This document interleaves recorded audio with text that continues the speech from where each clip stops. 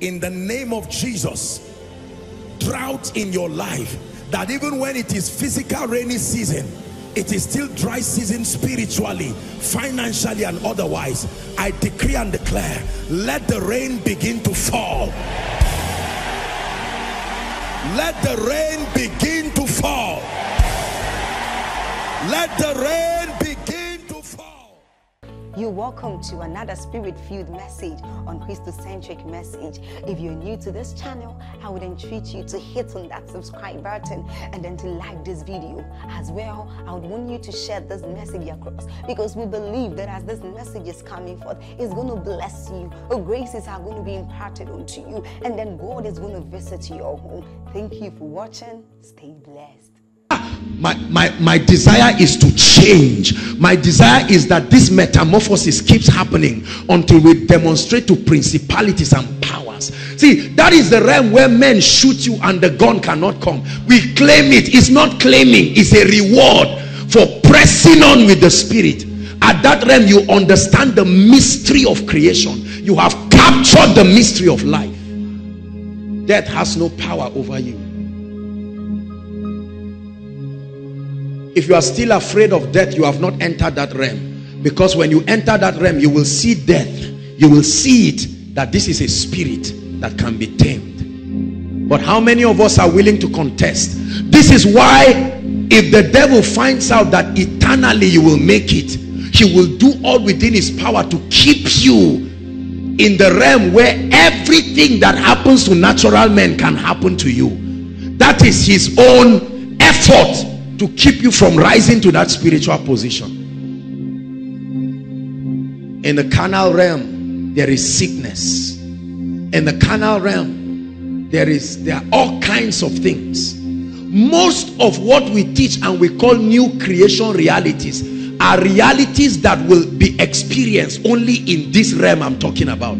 That's really what we have been taught as new creation reality. Because the confusion in the body, and I want to correct it now, is that most people have known all what they said should happen when you come in Christ.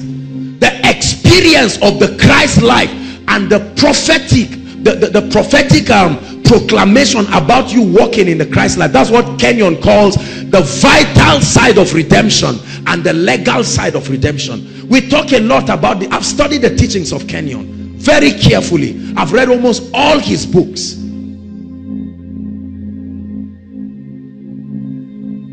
John Lake touched a bit of this realm. Let me tell you something. You will know when traces of immortality begins to be furnished in your spirit man. You will know.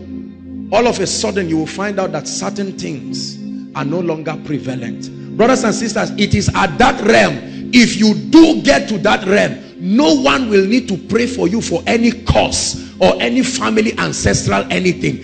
The light that emits from that realm can break through every tribal barrier. It is at this state, yet many people come and say, once you are in Christ, there's no cause. There is a plane to which the grip of those ancestral claws can still hold you.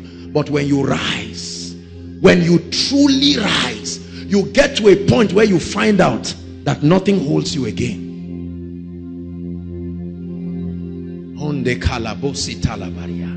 Look at this, my goodness. The Bible tells us that Peter was in prison. Have you read that scripture? When they beheaded James, and I've shared with us why they beheaded James. Because Peter, James and John were the pillars of the church. They were the prophetic people that were symbolized as faith, hope and love. You see that? That the Bible says these three will remain, but the greatest is love. James was beheaded. When James was beheaded, it pleased Herod, it pleased the people and the spirit of the Antichrist. Because I hope you know, these were the three that followed Jesus to the Mount of Transfiguration. They saw something about a true spiritual man. It was an information that the remaining disciples did not have. And Satan beheaded James. When he beheaded James, they caught Peter. You see why they were going to kill Peter. And then the church started praying. Another revelation of the power of prayer. When the church started praying, watch what happens. An angel stepped into the prison and brought an atmosphere. And watch this. When he told Peter, stand up, when he told Peter, stand up, the same power that killed others and made them helpless still made a man alive. And the Bible says the chains on their own volition, this is the dimension I'm talking about, where chains by themselves fall. Is not available in every realm. Please hear me. It's not available in every realm. If it's available in every realm, what then is the reward of obedience and pressing into the spirit? This is the realm that the apostle began to speak and said, there remaineth a Sabbath, a rest for the people of God. Although they are the people of God, that was God's original desire for the nation of Israel in Egypt. But the Bible says they could not enter that rest. So that rest, that means that office in the spirit is still available if you can occupy it. It said there remained a rest for the people of God. And we labor to enter that rest in the spirit. We labor in the spirit to get to that point where we can speak over territories, where the frequency of our voice has risen beyond the second heavens, where you can speak and it can rattle the foundations of the spirit. And we will get there. The price is what we are doing. The price is to keep at it, sowing to the spirit, building capacity in the spirit. Brothers and sisters, this is why we are doing what we are doing. And if you do not have the revelation, spirituality will bore you, because it will look like, where are we going with all this? What is the reward for pressing?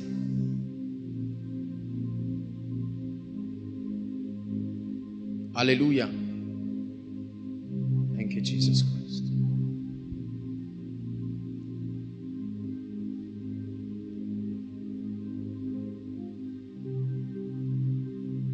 How does the Holy Ghost make men spiritual? Let's discuss this very briefly. The Holy Spirit is the one who is vested with the responsibility of making men truly become spiritual. But how does he do it? What is the dynamics of that spiritual operation? How does it happen? We know that it happens, but how does it happen? How does that transformation, that shift in the spirit happen? The first way he operates is by breaking what the Bible calls the power of sin in your life. Breaking the power of sin over your life. Let me tell you something small about sin. Sin is not necessarily fornication and stealing and lying. That's really not sin in its entire scope. Are you getting my point? Sin is an influence that comes as a result of a nature. Sin, the true picture of sin, is first a nature. It's an influence that can come upon man by reason of the presence of a nature at work in him. And then it begins to produce certain outworkings like lust, fornication, and so on and so forth.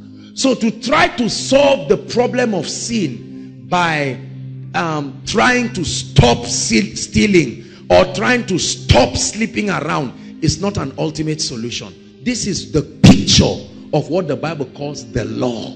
That's the part of the law, trying to use ordinances and not tapping to the power and the supply of the Spirit for help. Because according to the life of a spiritual man, your journey begins and continues and ends consistently with the supply of grace from the Spirit.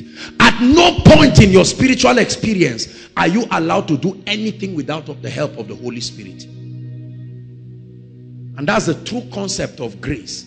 Grace is only grace in your life because of what Christ has done. And the reward of what Christ has done is the presence of the Holy Spirit to help you. And there are two dimensions of grace. The first is the only one the body of Christ knows: favor, unmerited favor. But there is grace as the supply of power to do.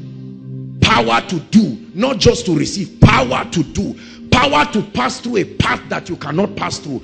Paul began to lament, and God said, my grace is sufficient. Grace is also the name of a spiritual ability that helps men to do things supernaturally.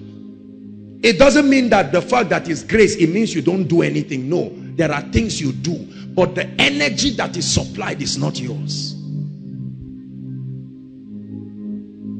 The power of sin. The power of sin is what many believers must allow the Holy Spirit break in their life. Everyone say the power of sin. The power of sin is what Romans chapter 8 verse 1 calls the law of sin and death. The word law there is not law like Old Testament. The word law there is the word operation. The operation of sin and death.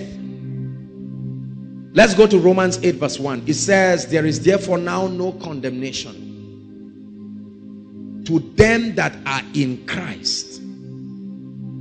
See, this concept of in Christ, I don't even want to go into that. It's another controversy. Let's leave it for another day. Because our theology of what we call in Christ is not accurate. Believe me. See, if you love God and you truly want to grow, if you listen to what I'm saying, it makes a lot of spiritual sense. It will now begin to give you and say, ah, I now see the reason why this and that and that and that is. Romans chapter 8 from verse 1. It says, there is therefore now no condemnation. To who? To who? Hold on. Who are the men in Christ? That's my first question. Because the Bible says if you are in Christ, this law cannot operate in your life again. What does it mean to be in Christ? That's a discussion for another day. But I can tell you the truth. We claim we are in Christ, yet this law is still at work in us. That means God was saying something we do not understand. I'm in trouble again. To them which are in Christ. Who are those in Christ? Those born again, those believers, pastors, church goers. That's the theology that we must examine. And that was part of the reasons why people like Watchman Nee and the rest were greatly hated in their days, because they came with ideologies and concepts that rattled what the church had agreed upon. What does it mean to be in Christ? If any man is in Christ, he has become a new creation. In that plane, wherever that in Christ is, and whatever it means, all things have experientially passed. The Bible says in Christ there is neither male nor female, bond nor free. There are many things that the Bible tells us in Christ, in Christ, in Christ. Why did it not say, well, when Paul started his preaching, notice Paul will say Jesus Christ, Jesus Christ. Towards the end of Paul's ministry, he changed and started saying Christ Jesus, Christ Jesus. There was a revelation Paul saw. Why did he switch it? What was the revelation? Who is Christ? Is it Jesus? Is it the Holy Spirit, or both of them? I'm whetting your spiritual appetite. I'm dusting the questions you used to ask that made you grow, that you stop asking and stop growing. Many of us, these are the questions we insisted. When you met a preacher and he said, just this is it, you said, I know, I don't exactly agree. And that question, the secret is to keep asking, not to criticize, but to contemplate in the secret place. What meaneth these things? The Bible says the prophets kept contemplating, looking forward. They asked questions, they inquired. When you inquire of the Lord, you will find light. You will not just absorb anything. That a teaching has been prevalent does not mean that it sustains the spiritual accuracy. I truly believe with all my heart that if men like Papa Hagin were still alive, they would have brought certain strange dimensions of the spirit to the body of Christ. Hallelujah. Kenneth Hagin and all the great men of God, we cherish them, but do not forget that knowledge it didn't stop increasing at their death. Are you getting what I'm saying? I read one of Papa Hagin's books, how that he said that you know, handkerchiefs and aprons, and he gave a picture from that book, like the anointing, the only medium that the power of God can flow through is an handkerchief, an apron, because that's the only one in the Bible. But today we know better. Now don't criticize the man. He's a man. Kenneth Hagin did something to the body of Christ few men have been able to do, yet the least among us is still crippled. Paul in his epistle will write and say, even this I speak as a man. I have searched as to what the mind of the spirit is about this issue, and it's another spiritual calculus for another day. So I just speak as a man. If Paul were to return back to the earth, he will beg for all the scrolls he wrote, and he will do major editings of many of the things we have swallowed religiously. See some of you looking at me. Edit the Bible, of course. See, there is a difference between the Bible and the Word of God. I hope you know that.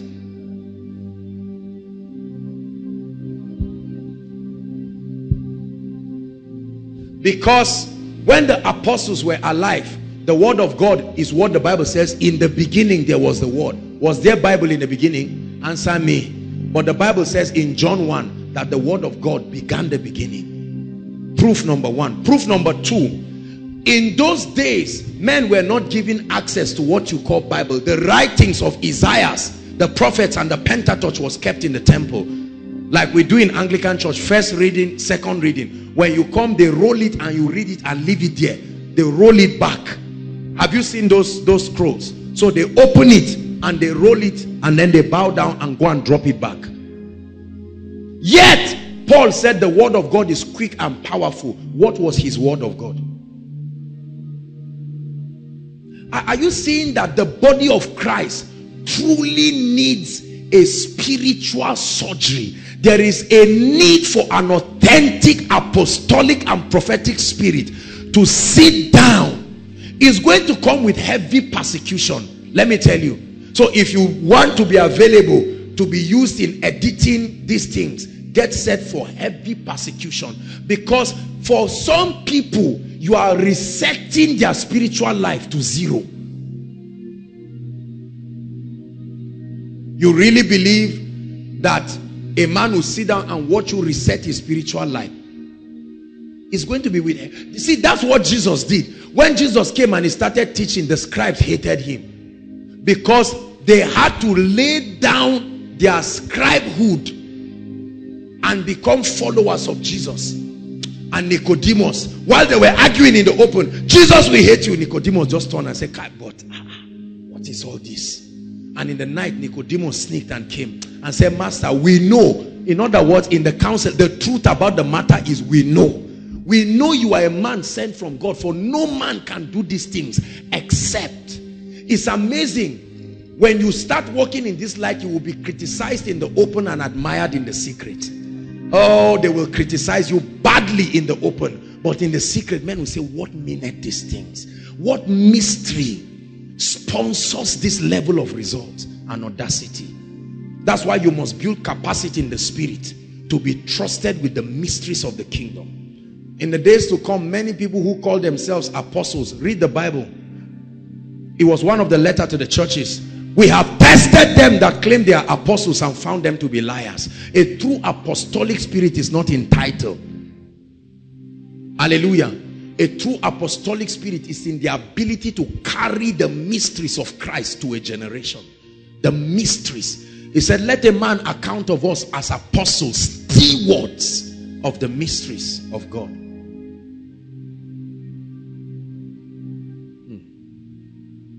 The power of sin must be broken over your life. For the power of sin to be broken over your life, The only condition is your total surrender. There is nothing else you can add to it. The only condition for the power of sin to be truly broken in your life is surrender, not just repentance. You know what it means to surrender? There are 3 steps to surrender. Number 1, you come to terms with the fact that you cannot help yourself. 2, you come to terms with the fact that it will take another agency higher than you to help yourself. 3, you yield to the ability of that greater supply to help you. When that happens, you have surrendered. We sing a lot of things about surrender. Surrender is not the willingness to allow someone change you.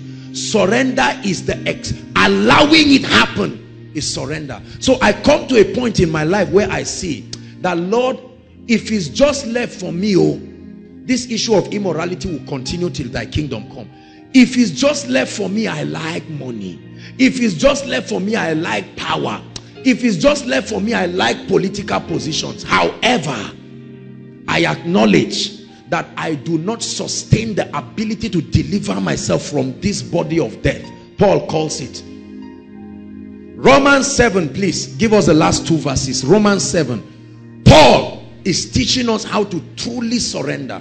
We thought that he was speaking negative. It's not negative confession. It's the pathway to true surrender. Romans 7.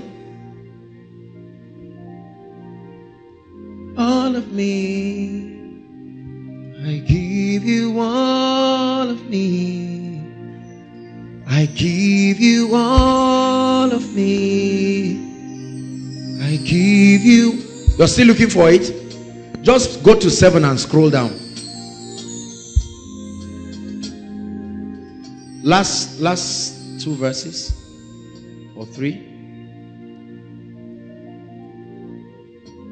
Look at what Paul is saying about himself. Let's look at 23. Look at 23. But I see another law, Paul, working in my members, warring against the law of my mind and bringing me into what? This is an apostle in his full apostolic regalia, yet he was crying that there was something that was going on in him. How many preachers can cry this today? Because we are embarrassed at it and we claim like there is no need for any transformation. It's not true. The best of any man of God in this world right now still needs to keep rising. And we must come to a point where we are that humble that when we teach members, we are not teaching as those who have arrived. It's only a steward. We are ushers in the spirit, inviting men to join in a pursuit that we should be doing too. And bringing me into captivity to the law of sin. He said that law is at work in his members like a cancer. Next verse. Paul needs help from God. And he says, "Oh wretched man that I am." In the body of Christ today, we call it negative confession. Look at me. I can't be wretched. No, this is not what I'm saying. There is a state in the spirit. Isaiah did the same thing. He said, "Woe is me." Do you think these guys were idiots? These were men who were open to spiritual things. See, this teaching is not to help you criticize people, but is to help you discern the plane from which people are speaking. When a man talks, you look at the plane and then you know whether to argue or just keep quiet. It's like when you are in primary school, they teach you that 1 minus 2. When they say 1 minus 2, your answer is it cannot. They mark you. But when you get to secondary school, they teach you something called number line. They dare ask you 1 minus 2, you write it cannot, you are repeating that class. You see that? So it is a reality that exists somewhere.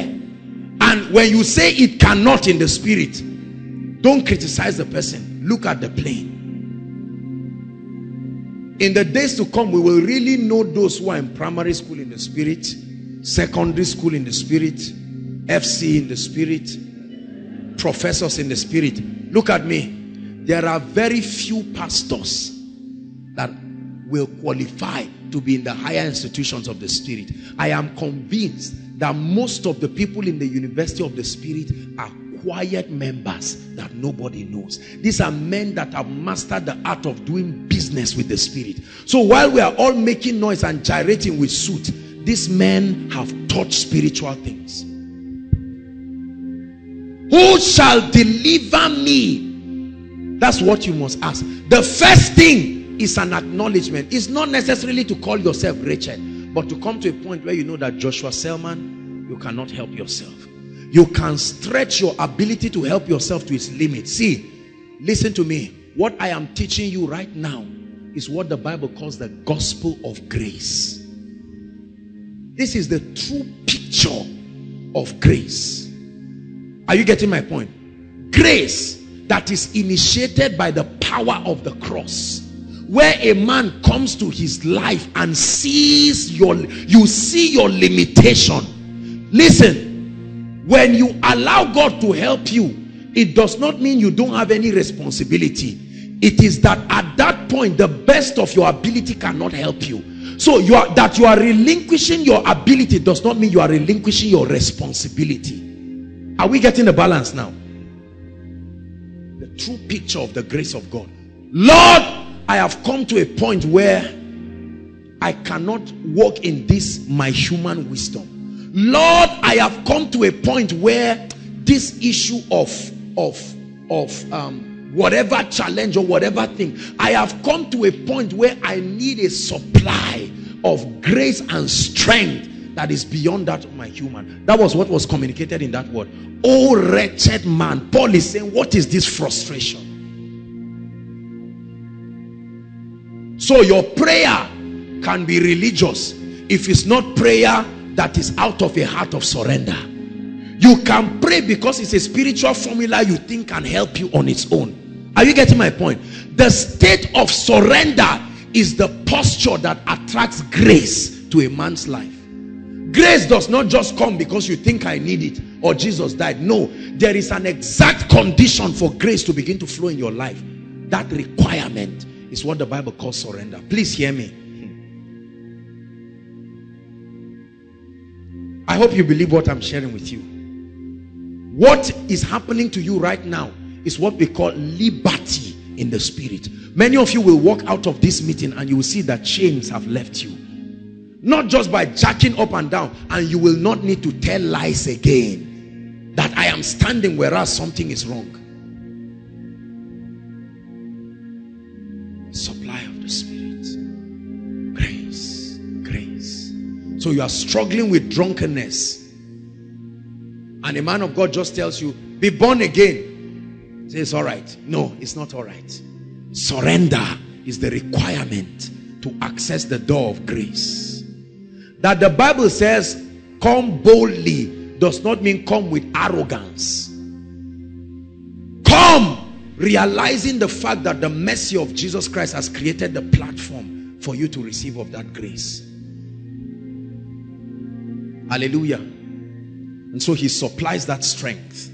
When you are surrendered and you come to him and you say, Lord, I'm tired of carnality. My prayer life is dead.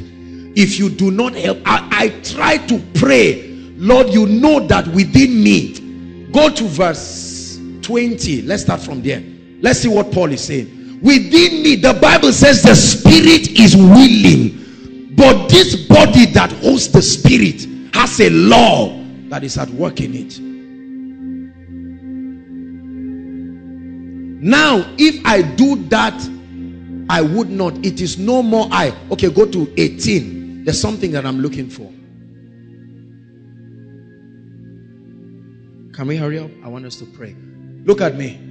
For I know that in me, that is my flesh, dwelleth no good thing. He said, for to will is present with me. Is that not the condition of many Christians? Have you seen people smoke and at the end they tell you honestly, I don't like this? Have you seen people like that? Have you seen even people go to the bed of fornication? And a lady came to just talk to me, open up, and when they finished whatever it is that they did, they had to pray there. They had to pray there. What does that tell you? That means that there is sincerity in their heart, and that's a sign that you have met Jesus. Because if you have not met Jesus, that check of the spirit will not even be there. Are you getting what I'm saying, please? So men of God now tell people, you mean you slept with so and so person? And the person say, man of God, it's not like I don't love God. You see why a pastor can be sleeping with a lady. It's not like he's not born again. Are you getting what I'm saying? But Paul is saying to will, that desire, if it is from a human perspective, I will never want to do anything bad. However, there is an influence beyond my will. And so I must tap to a higher supply. That's what we call grace.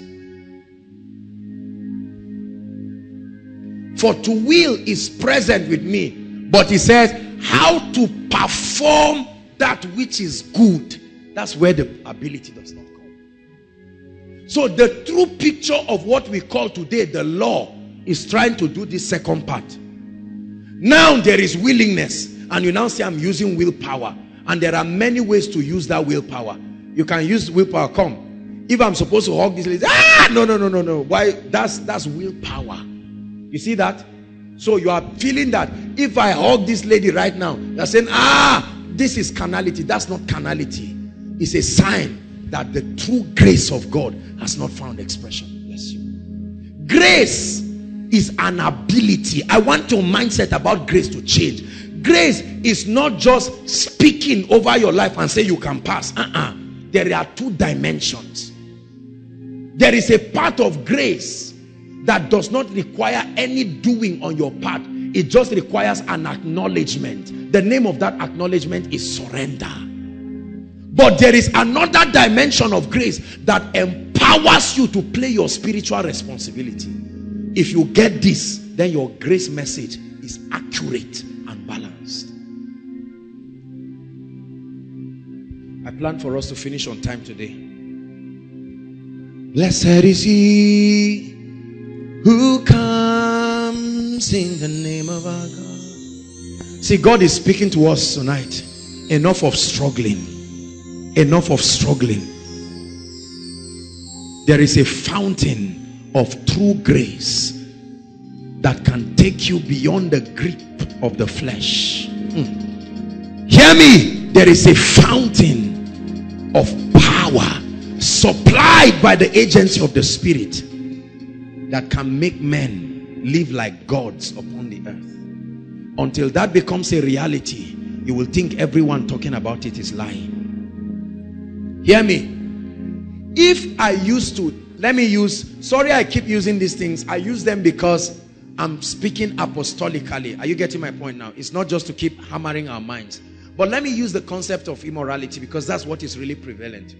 Assuming before I gave my life to Jesus Christ, I used to sleep around. Are you getting my point? That was normal. Question. Do you think if I get born again, I will just forget those memories? Tell me the truth. 2, if I used to watch pornography, watch pornography, and I get born again, do you think that your brain is just daft, that those things will reset? Those pictures are still there. What makes them kill you is a power that activates them. That's what is called the power of sin. When the power of sin is broken, memories, pictures, and whatever loses its hold. In other words, it cannot push you to act out its desires again. Are you getting what I'm saying now? So if I walk outside and I see a nude lady, the normal response as a man is to be emotionally attracted and want to sleep with her. But that only happens because the power of sin is like fertilizer. It fertilizes anything that comes upon it. Are you getting what I'm saying now? The power of sin is not necessarily sin itself. The power of sin is a demonic agency that gives strength to the life of sin. So if I'm a drunkard, when the power of sin comes, that drunkenness becomes uncontrolled. That's why I can't stop it. Are you getting my point? So it is true that many people who preach and say the solution to man's problem is that the power of sin be broken, but they didn't explain it to us well. They didn't make sin. They just said sin like stop fornication, stop this. Sin is a very serious spiritual discussion.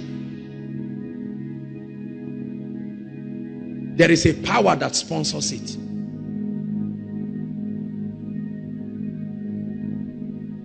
When that power is broken over your life, the reality of the life of the Christ finds expression. So that you can see a lady that should physically lure you and want you to think some thoughts, and you can appreciate her and say, wow, pretty lady, wonderful lady. And someone looks at you and says, is that all? Tell the truth. That's all. That is all.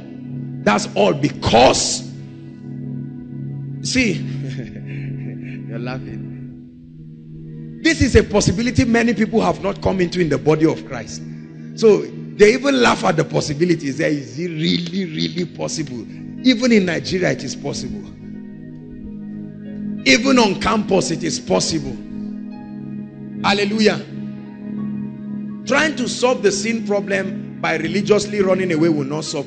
You can, I'm sorry to say it, and please don't think that I'm talking about churches and the rest, but you can drive somebody out of your church for not dressing well, but you won't drive the person from the street for not dressing well. Is that true? You will see the exact thing you were running away from, and your mind will help you remove the remaining part of the clothes. So you see somebody half dressed, I say, I close it, your mind, I say, thank you, this is all I want. You have now come into my office. Who is lying to who in the body of Christ? Tap into a higher supply. One day a pretty lady was passing and I was looking at her, and one of my brothers looked at me and said, ah, Apostle. And I said, you are covering my view. Let me look at you see, because to the pure all things are pure. You have come to a point in the spirit where all things are truly pure.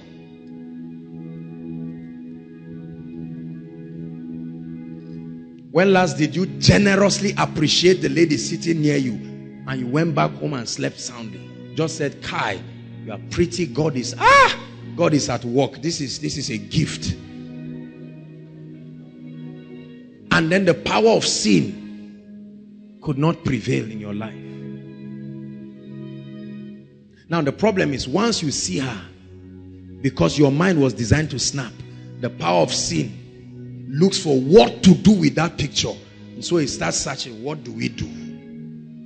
Call her, say something. And because you are a slave to sin, your body will act out the desire sponsored by that power. Say, my dear, can we meet in Kaduna?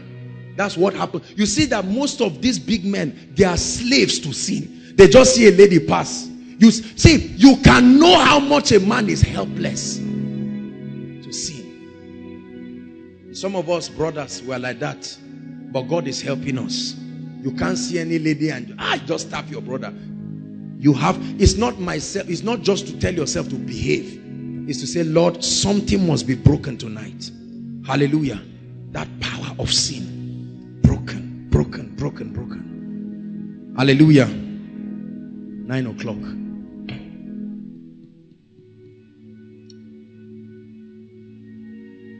When the power of sin is broken over your life, you will experience the same thing. Those of you who have seen people being delivered, right? At least you've seen people being prayed for here. And when you pray for them, after they get up, they tell you, I feel light. I feel something has left me. That's exactly what happens when the power of sin is broken. All of a sudden, you will now see the true you and what you would have done naturally and what was sponsored by hell. All of a sudden you will say, I always knew it. I knew that I'm not just a womanizer. There is something wicked. Now this is the real me. I can now serve God in righteousness. Now I know that I don't just... Have you seen people who take beer? They go to a beer parlor, they take just 2 bottles and they are drunk. That's the power of sin. Are you getting my point? They no matter what happens, they must get there. And when they take 2 bottles, then they become victims of it. They can sponsor someone else. People can take even half crate, but they must just go and respond to it. How many of you have seen that when you are fasting, you want to break that fast with anything, even if it's sweet? Question, will sweet satisfy you? What they call it? Vicks Lemon Plus. On a normal day, if you come to my house and I give you Vicks Lemon Plus on a tray, Won't you be angry? I mean, you came and said, I'm hungry. Now you fasted till 3 o'clock. And that nature is fighting. Take anything. Take anything. It's not just, see, let me tell you, on a normal day, there are days that you didn't eat food, but you were not fasting. Nothing happened. That's to tell you that normally you were just busy. Maybe you went to the office, or for those of us working, or you had lectures and you just found 5:30 and there is a test maybe by 6 and you still stayed. You came back 8 o'clock and you didn't even feel anything. You drank tea and you said, God, tomorrow let me fast. 7 o'clock your body is shaking. 1 hour after that declaration, your body is saying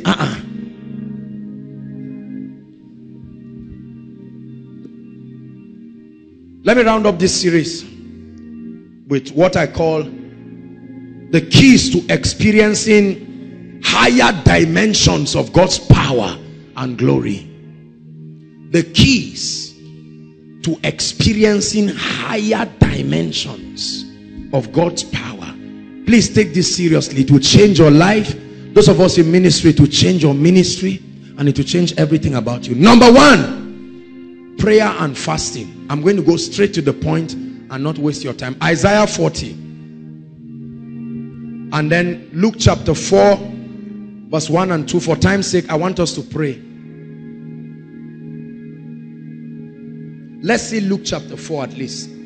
But write Isaiah 40 and you read from verse maybe 27 down. Talks about they that wait upon the Lord. What does the Bible say will happen? It said they shall renew their strength. They will mount up with wings as what? Eagles. They will run, and when humanly speaking they are supposed to be tired, there is a higher supply that sustains them. They will walk and they will not faint. This is a possibility. Ordinarily, when you walk you should be tired. When you walk you should faint. But when you tap into this supply of the Spirit, all of a sudden you will see that when men are getting tired, you are still on the move. There is a spiritual system that sustains continuity. This is the secret to a consistent spiritual life. So that issue of up and down, you pray for 8 hours today and then you can't pray for 12 minutes tomorrow. Something is wrong. And Jesus, being full of the Holy Ghost, returned from Jordan and was led by the Spirit into where? The wilderness. Next verse please. Being 40 days tempted of the devil, and in those days he did eat nothing, and when the days were finished or were ended, he was hungered. Now I'm just trying to tell you that after the baptism of Jesus, he went straight to go and fast and pray. Please, I want you to learn this tonight. If you want to step into higher levels of grace, higher levels of spiritual dimension. I read the story of a man who wanted to invoke the devil and see the devil, and they gave him a condition in the occult, real story, that he would fast for 11 months, and in that 11 months he would not sleep in the afternoon and he will only break in the night. If he could satisfy that condition, he will invoke the devil. And he did. When he was 6 months, he was tired one day and he forgot, and he slept in the afternoon and he had to start again. But after 11 months, Lucifer appeared to him, because that fasting for that time is like you are pressing a spiritual code. Suddenly Lucifer appeared and said, you asked for it, I'm here. So what is the thing? And he started asking him a lot of questions. One Yoruba man, what's his name? I can't remember now. Omo Bajesu or something like that. That's that man. This is what happens in the demonic realm, right? When you fast and pray, that is when you will see the other dimension of grace I'm talking about. Not just that it is done for you, but your fasting and prayer now brings you to that spiritual alignment. Are you getting my point? Fasting and prayer, I've said it, fasting and prayer does not bring miracles. Fasting and power and prayer does not in itself bring power. Fasting and prayer, as far as I'm concerned, solves one issue: unbelief. It brings your capacity to a point where you can understand and align appropriately, so that spiritual things will begin to happen in your life. Verse 14. Let's rush to verse 14. So Jesus went to fast and pray. Not fast and sleep. Not fast and gist. Many of us start what we call fasting. I'm telling you the truth from God's perspective is hunger strike. He said, is this not a fast I have commanded? That means there is a kind of fast. You know, we do a lot of religious things and we want people to see. They say, come and eat. Now you say, this is my 11th day. I've been fasting. Who cares? Just don't disturb us. If you are fasting, it's between you and God. Must you tell us it's 11 days? Well, when I get to the 15th day, I'll start taking water. If you like fast for 1 million days, that's your cup of tea. But I'm telling you that fasting is a personal affair. It's doing something to your spiritual man. Brothers and sisters, if you do not fast, there are some dimensions you may never enter spiritually. Now, verse 14, it says, and Jesus returned. After fasting, what happened? He returned in the power. Notice, he was filled with the Holy Ghost, but we did not see the power of the Spirit. But after fasting and praying, the power of the Spirit was at work. You see the difference? He had the presence of the Holy Ghost, but he probably would not do any signs and wonders. So the Bible says it this way, Acts 10:38, how God anointed Jesus first with the Holy Ghost at the baptism, second with power when he went to fast. The place of prayer and fasting is the place where you contact true spiritual power. Acts chapter 4 verse 31. Please, let's rush. Acts 4:31. We saw this in the life of the apostles. So even in the New Testament, fasting and prayer was part of the church. Let's look up. Okay, well, here just talks about prayer. But there's a place where they fasted and prayed. He said, and when they had prayed, what happened? The place was shaken. It's as much as possible, add to your prayer fasting. It's like adding fuel to fire. Your prayer life will be richer when you fast. While they separated themselves and they prayed and fasted, the Holy Ghost spoke to them. Fasting brings you to a point, prayer and fasting brings you to a point where the voice of the Spirit comes crystal clear upon your spirit man. Crystal clear. The encumbrances that dwell in the realm of the flesh are now swallowed up, because you see, the flesh is only active when there is food. There is a relationship between food and this realm, and when it crosses its boundary, it empowers the flesh. The place were shaken, and they were assembled together, and they were all filled with the Holy Ghost, and they spake the word of God with boldness. Fasting gives you boldness. Fasting and prayer gives you boldness. Let me tell you, we have seen this in this house. There are many people who came. If you see somebody who is weak, and if you are suffering from inferiority, let me tell you the antidote. Pray. Go and join the prayer band for 1 month. Stretch in tongues every day and see how the spirit of boldness swallows up fear and timidity. I've seen people who, the first time I met, some of them will not even be able to look at you. But after a season of prayer, that weight just breaks down, because God helps you. Even our little children that you see here, look at the boldness in all of them, because of the ministry of prayer. You do Bible study without prayer, forget about boldness. Let me guarantee you, forget about boldness. I was teaching the school of ministry students, and I tell them, if you are about starting a ministry, start it first as a prayer meeting, not a Bible study fellowship. I know it looks religious. The word. Pray. You will never truly pray and forget the word of God. Let me tell you the truth. If you make spiritual contact, eventually you will stop and consider the word. But you can sit down with tea and coffee and say, okay, let's consider now the book of Colossians, and somebody is just snoring. The pathway to death. And a time will come where once there is no activity of the spirit, the flesh will start coming in. You see, the only one who will share, Benga, we are tired of your face. Give Lillian. Flesh. Look at a church that prays. They are men of power. Look at a ministry that prays. Look at a family that prays. There are some families that really pray. Thank God for some of our mothers. No matter how tired you are, 5 o'clock, you're already hearing worship in the parlor. The meaning of that is wake up. And when you were growing up, some of us insulted our parents because we did not understand. Watch this. Today you thank God because there are some histories that will never be associated with your life. Not because you were nice in yourself. Prayer bailed you out. He said, watch and pray that you will not fall into temptation. Brothers, you see the key? Watch and pray. So that you will not be sitting down. Somebody tells you, let's go and visit one of my friends. The moment you are going, police will just put you inside Black Maria and say, let's go. They did stealing around. He said, no, I'm just coming out. They say, you go and explain it in the station. Watch and pray. It gives you discernment. How many people have been jailed for doing nothing because they could not walk circumspectly? Prayer and fasting. One key that will bring heaven's dimension to operate in your life. There is no exact formula for praying and fasting.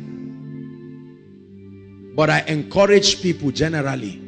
It is my personal spiritual growth principle that your prayer and fasting life should be at least once in, for a start, let's say once in 2 weeks. I fast at least once in a week, at least. And that's all right. You don't need to fast 6 times in 7 days.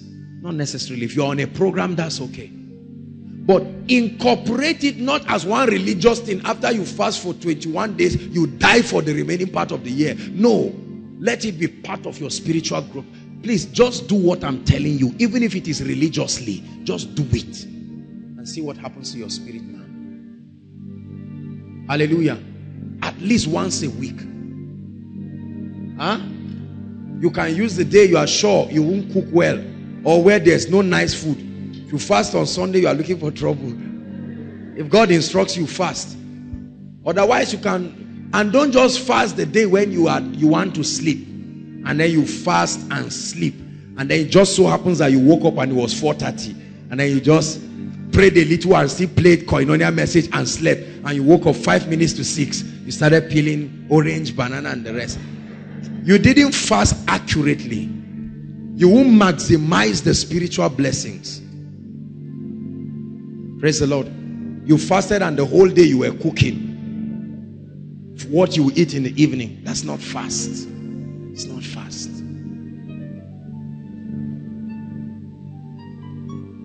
Number 2, very rich and consistent word study life. You want the glory of God to be multiplied upon your life. You must have a robust, rich, and consistent word study life. Rich word study life. Let me encourage everyone here. You can meet media. I think they have. I listen to the whole Bible every month. I may not be able to read it. Do you know that you can read one book in 15 minutes? I mean, you can listen on audio. Are you getting my point? The truth is, the probability for you to wake up every morning and do devotionals from 5 to 8 is almost 0. Except you want to become an irresponsible worker in your place of work.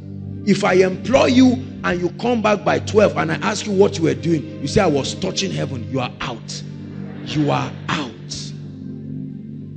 Now, there are many believers, let me balance this. There are many believers that use spirituality to refuse to be productive. They employed you to come and walk. You prayed from 5 till 11. It is good, but you are not wise. So create a system. Just the same way you read your book and you study in school. I don't do that. I'm telling you the truth. I don't have that time every day at a particular time to study as much as I want. So I have all kinds of systems that are put in place. Hallelujah. There are times that I'm traveling and the time to travel is 5 a.m. in the morning. Are you getting my point now? You can sit down and miss your flight and tell them, I'm a pastor. That's your cup of tea. You're a pastor, buy your jet. Or buy your plane. Or trust God to move like Philip. Are you getting what I'm saying? There are times that there are certain things in your life that are time tagged.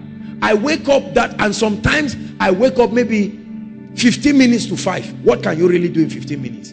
I'm just bathing and praying in tongues. And quickly I'm playing. I have audio Bible. Everyone say audio Bible. It's a big blessing that can transform your life. I'm giving you a secret. I believe that media has audio Bible. It's free. Go and get it. Buy a flash. Buy all of this. Buy a bigger memory card. Remove nonsense from your phone and add direct Bible. Praise the Lord. And you are listening to it. Sometimes try listening to it and sleep. You will find out that while your spirit is sleeping, is picking the signals of that scripture. How many of you listen to messages and you know while you are sleeping the message is still playing? You are well aware. Let me tell you, that thing is not little. There is a mighty level of translation happening, because at that point your body is sleeping. The biggest problem of your spiritual growth is asleep. And so the Holy Ghost can quickly maximize that opportunity and cover ground before you wake up. I'm telling you this. Oh yes, I'm telling you this. That's why it is while men sleep that the devil comes to plant tears. Not while men are awake. While men sleep. There is a mystery of sleep. As you sleep, most times, I don't just sleep silent. It doesn't mean that if you have roommates, let me balance it now. You just get a little speaker and just put something and you disturb people. God gave us, he brought technology to help us grow. Get an earphone. A rich word study life. The Bible on the go. The Bible on the go. There are times that all these short chapters, Jude, James, you can just combine all of them. And within an hour, you have listened. Faith comes by hearing. Literally comes by hearing.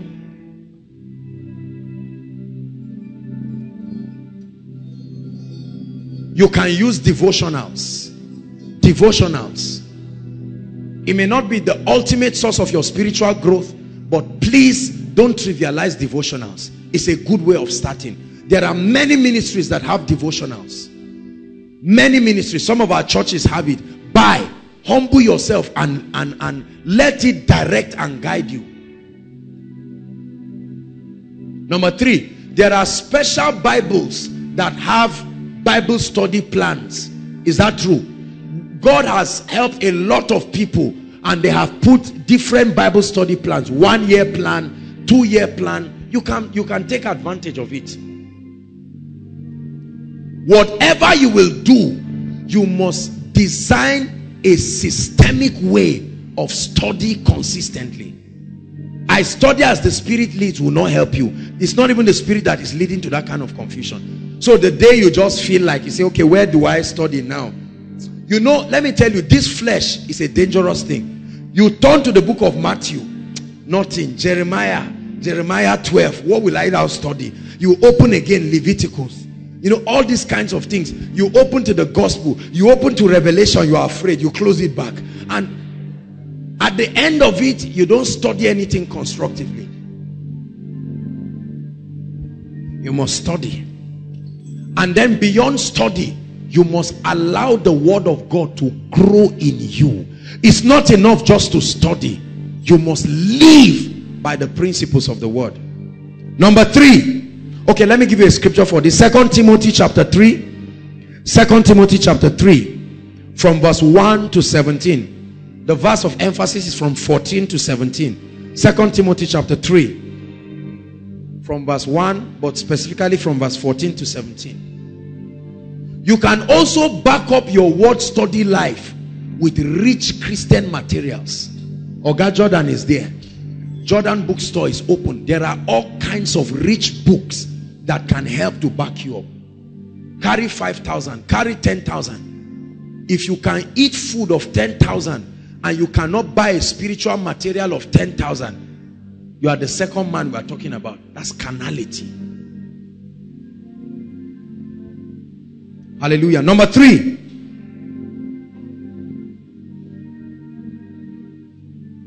Fellowship with the Spirit through intense worship. You want to experience heaven. Fellowship with the Spirit through worship. By worship, I mean employing the agency of music. Listen, you will never encounter the glory of God if you ignore the place of worship in your life. That's why sometimes you see that they are playing this, and it's not just that we want to make noise. It's an atmosphere. I preached a message years ago called the law of atmosphere. When you create the atmosphere for the Holy Ghost to come, you will experience His presence mightily. Hallelujah. Worship. My phones are full of all kinds of worship songs. Some I'm just sitting and I just go on YouTube, the best worship songs, and I look for them, I download them, I convert them to MP3s straight to my phone, and I just lie down. And sometimes, especially those times when there's no light, when your eyes cannot see anything, you just play that worship song and you are lost. You are in another realm. Hallelujah. And all of a sudden you literally begin to sense the Shekinah presence of God in your room. When you keep doing that, eventually your room becomes an altar. An altar is a place where consistent sacrifice is made. Your room becomes a portal. Hallelujah. If you plan to build, create a section in your room and call it your altar with God, the threshing floor. Some people is the bathroom, your toilet. And trust me, it's a good idea for as long as it's building your spiritual life. At least nobody will harass you there, and you just lock the place and you are lost in worship. It's not like you are easing yourself. You just need some time for yourself. Some of us, the garage that they are not using, you just find one old mattress and throw down there, and you lie down. Sweet Spirit, I submit to you, and you are worshiping, and you are just praying in tongues.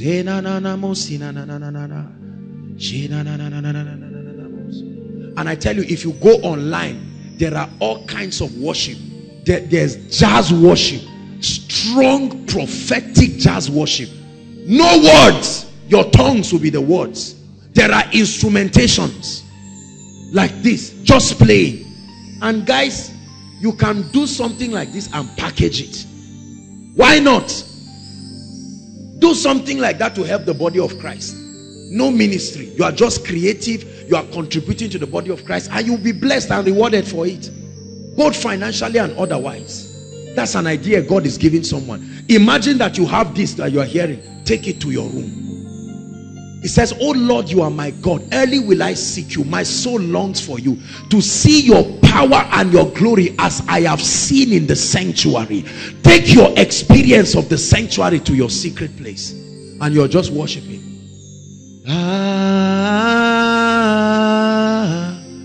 Elohim. And you invite your husband, your wife. Let the children sleep in the presence of God. See, if you are married here, don't leave your children behind while you're worshiping. Drag them. The Bible said train, not discuss. Train, drag them. Come and put the mattress. Let them sleep in the glory. Samuel was sleeping close to the ark, but he still had the voice of God. At least sleep, but sleep close to the ark.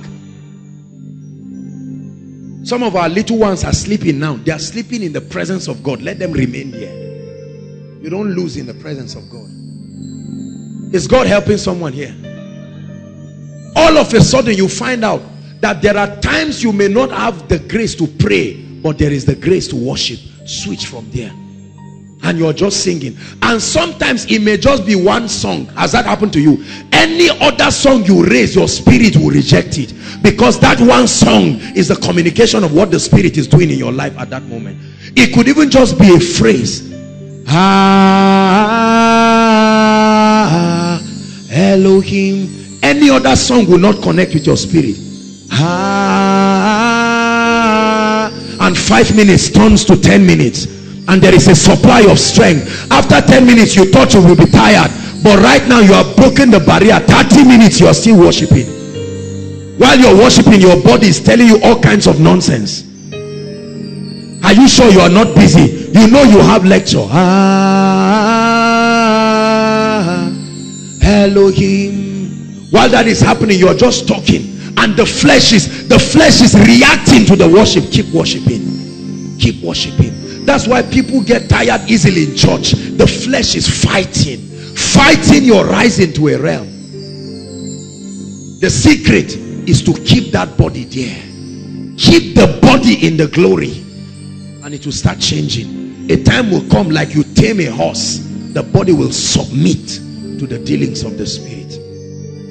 All of a sudden, while you're worshiping, at a point you will find out scriptures begin to come.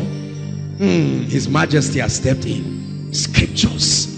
All of a sudden God begins to speak to you. Some of us, in the midst of that worship, when it gets deep, the spirit of prophecy oftentimes initiates the coming of the Holy Ghost. All of a sudden prophecy comes, and you begin to prophesy. You are just praying in tongues. You are in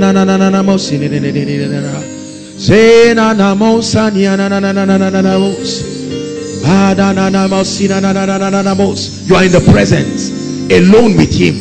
All of a sudden you will start answering your own questions by yourself. Another spirit, the Spirit of Christ, has taken over. You are praying, all of a sudden you find out the pain is gone, completely gone. You are praying, all of a sudden you find out that you could not sleep because you saw 7 carryovers, and you say, what have I been doing in school? And in that presence, and the scripture starts coming. Fear not, I have redeemed you. I have called you by name. You are mine. When you walk through the water, I will be with you.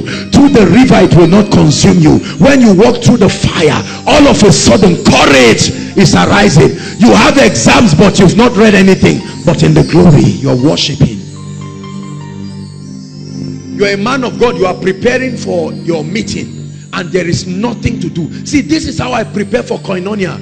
Those who know me, especially for the miracle service, I come and I lie down flat, and there's heavy worship, well selected by spiritual wisdom, and I just play it, and I increase the volume enough to frustrate my body, and I lie down there, and as the glory comes, all of a sudden visions are open, and sometimes I'm seeing the things that will happen in the meeting. Let me stop there. Fellowship with the Spirit in the place of worship. The Holy Ghost loves singing. When you sing to him, whether in the spirit or in understanding, you attract his presence. Notice every man of God that moves heavily in the anointing, whether he has a good voice or not, there is an affinity to music and deep worship.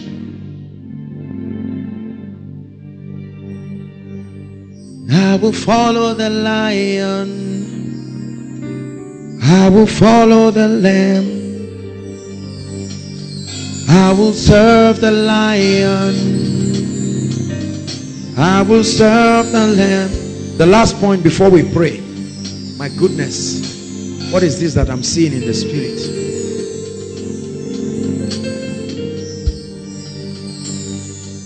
I'm literally smelling a fragrance in the spirit. Literally I'm smelling a fragrance with my physical nostrils.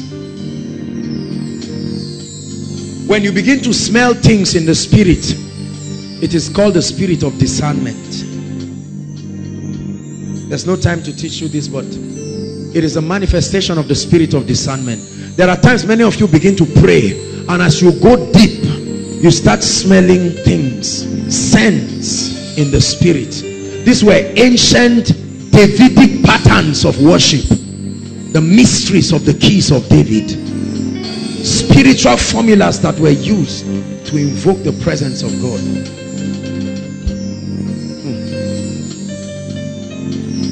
Number 4, the sacrifice of a pure and a holy life. The sacrifice of a pure and a holy life. You want to see heavy dimensions of God's power and glory. You cannot downplay the place of true holiness. Colossians chapter 3 verse 2.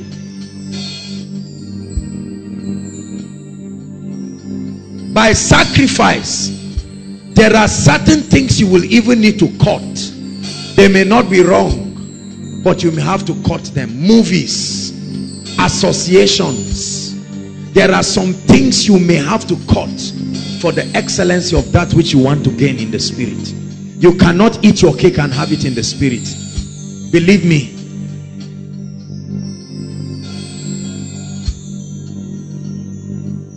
Okay, let me give you two more scriptures. 1 Thessalonians 5:22.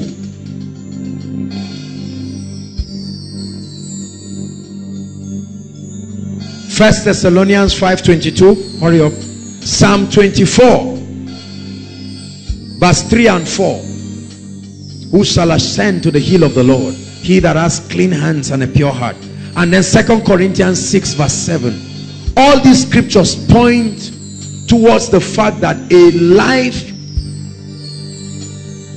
of purity and holiness has a lot to do with the presence of God resting and remaining upon your life. The Bible says, come out from among them and be ye separate. Touch not the unclean thing. You must create boundaries in your life. Brothers and sisters, do these 4 things again and again in your life and watch a giant in the spirit arise. I don't care what the limitations are now. Fast and pray without compromise. Invest quality materials. Invest in the word. Invest in quality materials, concordances in your Bible concordances, and so on and so forth. Dake's Bible, at least, if you can lay your hands on. Get rich spiritual materials. Number 3, fellowship with the spirit in the place of worship. You can buy a keyboard, or buy juice, 5 Alive. Come and give what's his name? Timmy. I almost said Ayo. Buy 5 Alive and give Timmy and say, Timmy, just play this for me while I record for 30 minutes. Here is the honorarium for investing your gift in my spiritual growth. And you're just playing it and soaking in the spirit. We are going to pray. We have 10 minutes to pray. There's no prayer point. We're just going to pray and cry in the spirit. Hallelujah. Gaining spiritual stature. Please, everyone, participate in this prayer. I see people standing outside. It's an opportunity to pray. Hallelujah. In the next 5 minutes, we are going to blast in tongues. You are going to cry unto God. Some of you, all you will need to do is just to lie down and let this worship just soak into you. Whatever you have to do, you have 5 minutes. Go ahead and let's do it. Oh, sing in the spirit.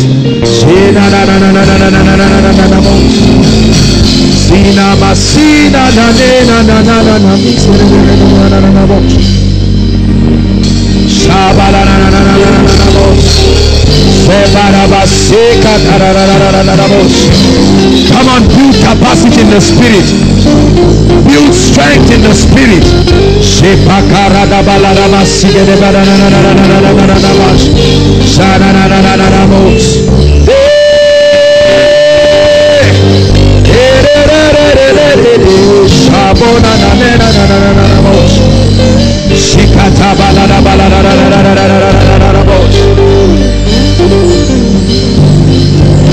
We worship with the angels, and we cry, holy, holy. Say we worship with the angels, and we cry, holy, holy, we worship with the angels, and we cry, holy, holy, Shemanadonai, Shekarabadaba Seketebalabash. Let the power of sin break over our lives in the name of the Lord Jesus. We rise from the grip of the flesh, from the grip of carnality, from the grip of the limitations of the flesh.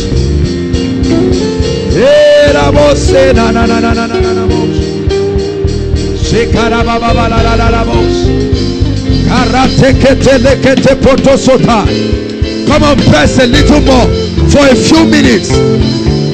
Lord, ignite a fire in us. Ignite a fire upon our spirits. We tap into the supply of grace. The supply of grace. The supply of grace. We rise beyond the flesh. We rise beyond the grip of the flesh. We are free from the lust of the eyes. We are free from the lust of the flesh. We are free from the pride of life. The affinity for material things dies away from our life. The affinity for this world and all that it has to offer loses its grip upon our lives.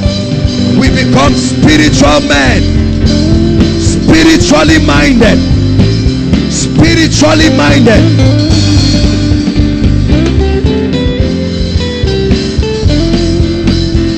Even in prosperity, we are spiritually minded. In excellence, we are spiritually minded. When God blesses us, we are spiritually minded. We have no affinity to blessings. We receive them, we use them, but we are never attached to them. Our attachment, our love, our commitment is to the Lord Most High and the purposes of the kingdom.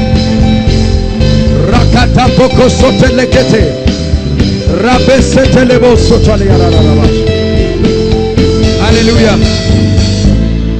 Hallelujah. I pray for you in the name of the Lord Jesus Christ. Everything that has corrupted your Christian experience, everything that you have struggled with, in the name of Jesus, this system of the Spirit will lift you above the grip of the flesh. In the name of the Lord Jesus. Therefore, I break the power of sin over your life. Sin has no dominion over you. In the name of Jesus Christ. The power of sin that leads men to fornication, the power of sin that leads men to pride, the power of sin that leads men to gluttony, the power of sin that brings prayerlessness, the power of sin that brings carelessness in spiritual things. I command in the name of Jesus Christ that that grip, that hold of sin is broken over your life now. I declare that you are alive unto righteousness. You are alive unto true holiness. In the name of Jesus Christ. Hallelujah. I command that by the activity of the Holy Ghost upon your life, let sickness be far from you. You rise to a realm where SS can truly now change to AA. You rise to a realm where infirmity can no longer dwell in your mortal body. You rise in the spirit to a realm where curses and spells and yokes and enchantments can no longer have a grip upon you.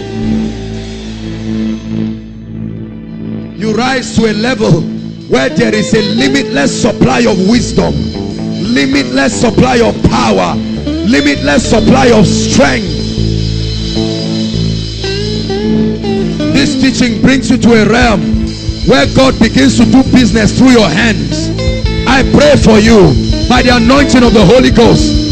Your hands that are lifted, may they be instruments of signs and wonders. In the name of Jesus Christ, I release the anointing of the Holy Ghost upon these hands that are lifted. From today, lay hands on the sick and watch them get healed.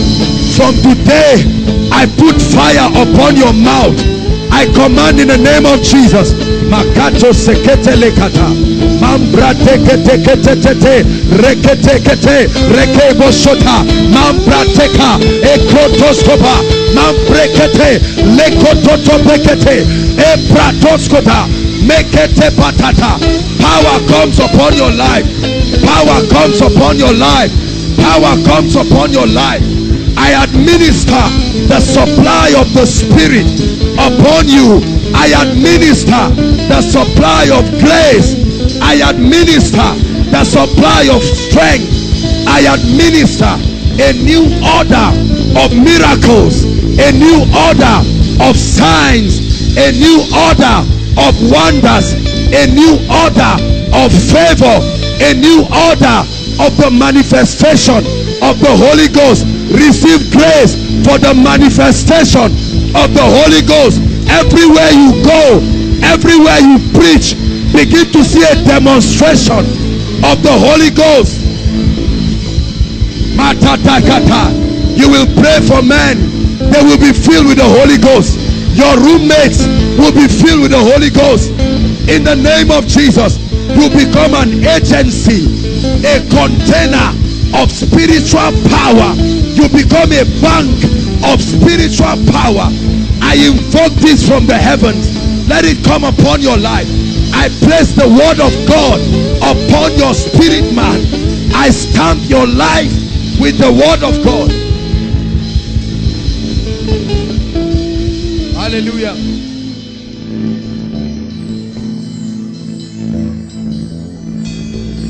And I prophesy upon your life that everything that was impossible, I declare that now that you have risen to a new spiritual plane, I activate possibilities in the spirit now. Hear me. There are many of you that have never seen visions before, but in this new plane in the spirit, I open your eyes now. I open your eyes now. I open your eyes now. I open your eyes now to visions in the spirit. I open your eyes. Let the spirit of prophecy come upon as many, not prophetic office, not the office, the manifestation. Start hearing God. Hear the voice of the spirit with clarity. I tune your spirit to the frequency where the voice of God will thunder and echo upon your spirit without restraint.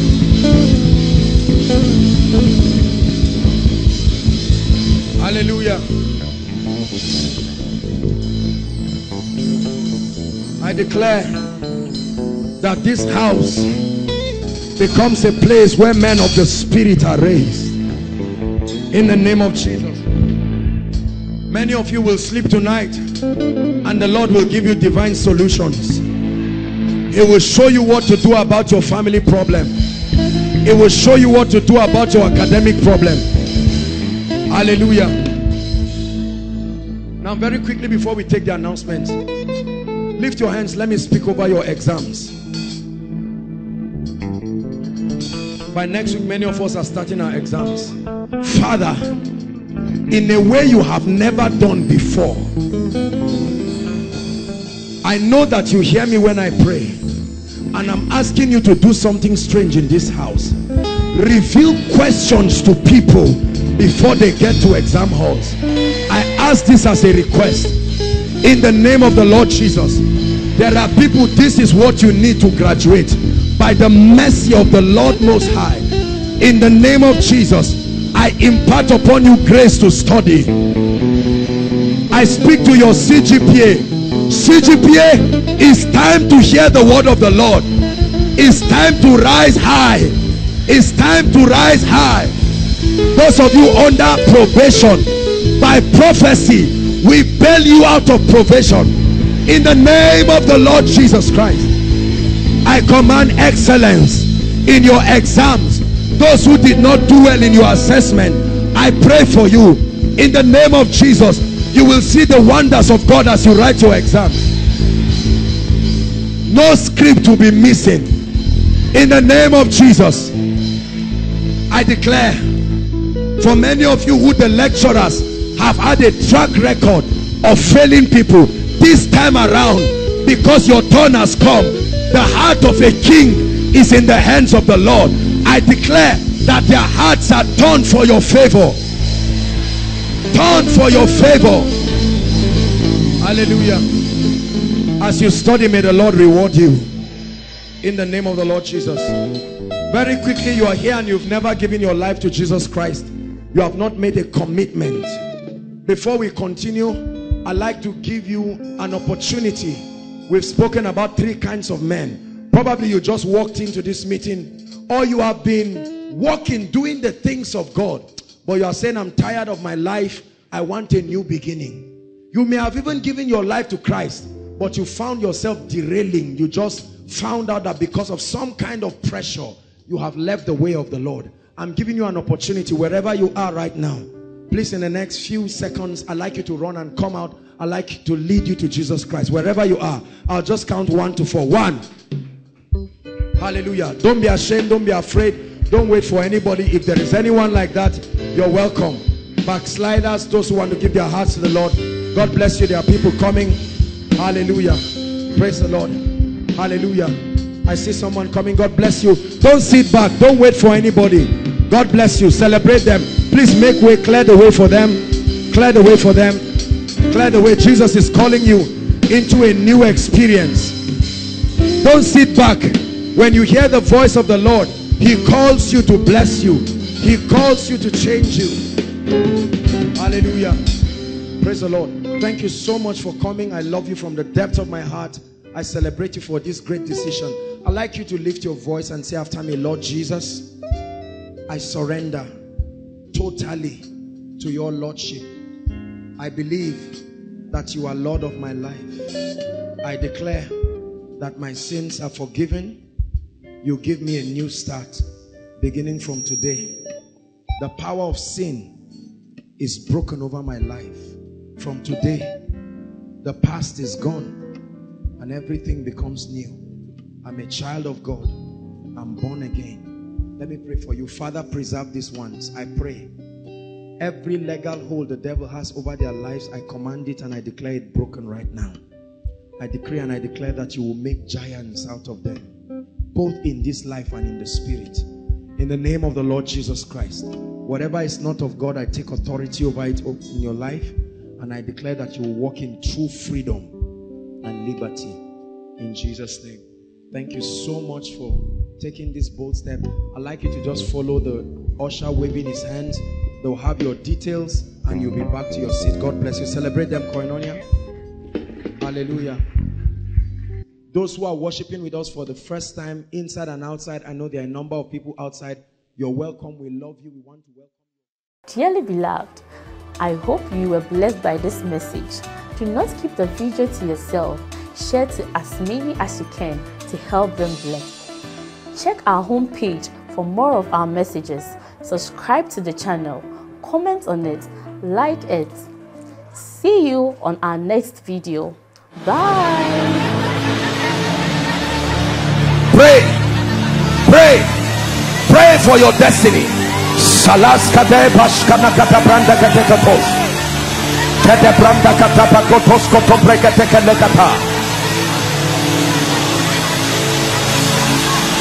The phase of development.